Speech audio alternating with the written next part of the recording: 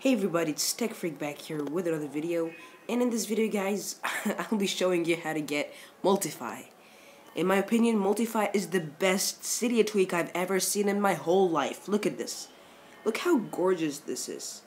Look, oh my god, this is so great. This is so great.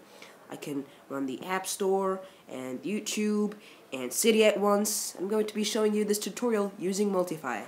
So this is how to get Multify totally for free. So yeah, let's get started. So basically the first step you'll need to do is head over to the Sources tab. So this is the Cydia window right here.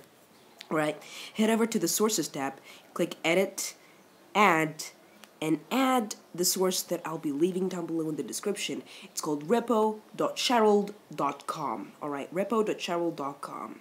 And then I already have it. It's the one right here, if you can see that. Let me just edit that and make it a little bit bigger, you know. Woo!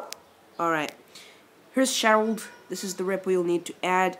Alright, after you add that, just go to the search bar and search for Multify. You'll have two options if you only have Sharrold. The one that is written in blue, this is the one that is paid. This is the one that costs $5. This is the one that is from the Big Boss repo. And the other one here is from Sharrold. So if you tap on that, install it. So if you're not sure that it works, here it is. I have it installed right here. There's the check bar and it's working totally fine on my iPad 4. And as you can see, it's also available in the Hack Your iPhone repo with the same number. So you can add both sources, whatever you want, the Hack Your iPhone repo or the Sharrold. Hack Your iPhone is repo.hackyouriphone.org. So yeah guys, thanks for watching this video.